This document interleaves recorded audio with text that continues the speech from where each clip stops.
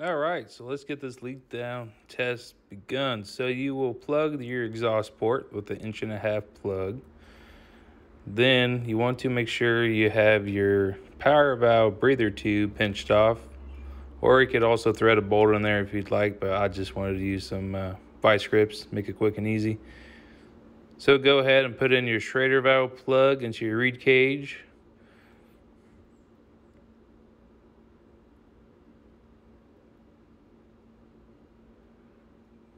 Tying down your hose clamps onto the plug that the schrader valve is connected to.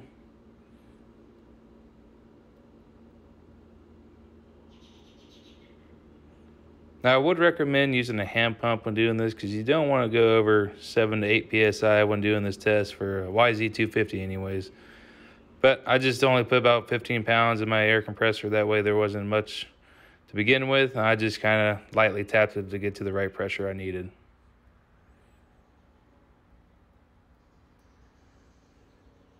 Right away, I noticed I started having a pretty quick leak, which is unacceptable for a leak down test. So you want to grab your Dawn dish soap and start spraying around to see where you can find bubbles.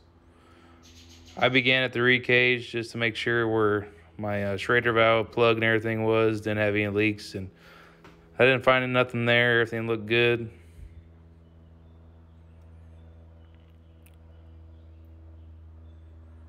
Thoroughly spray everywhere around the reed cage, the reed cage spacer,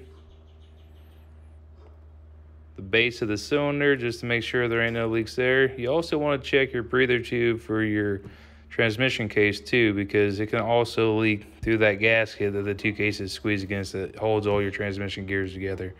So just check that. That was good. And as I could find, I had a leak on my power valve cover, which isn't too critical because that's on the exhaust side. So it ain't really that big of a deal. It's just something I was able to fix by tightening down those screws some more. Hey everyone, so we just finished doing that leak down test on my YZ250. I am gonna say this ain't a quick job because to do a leak down test, you gotta tear the whole bike down basically. You gotta get the gas tank off, the seat off, your side cover plastics, and then you have to get the rear subframe loose to get your carburetor out. So it takes time, but a little time put into it, you can figure out why you have running problems. Usually you'll have a hanging idle if you have an air leak somewhere, and this is a great way to find where that air leak is. If you keep making adjustments to your carburetor and you keep making adjustments to everywhere else and nothing is changing, good possibility you have an air leak somewhere. So doing a leak down test is sufficient. Also, I will put a link in the description of where you can buy this leak down test kit. I bought mine off eBay. You can go to the hardware store and buy all these parts yourself, but for me, I didn't have much spare time, so I just ordered online so it show up at my front door. So I'll put that link down there. So when you're doing a leak down test, some other areas you can check is under the ignition cover, where your crank seal is, and then under your clutch cover, where your crank seal is. If you can't find nothing on the outside, there's a good possibility you have to pull those covers off and check inside there. But you always want to check like that breather tube coming off the crankcase where the transmission is located. You want to check that, make sure that gasket ain't bad.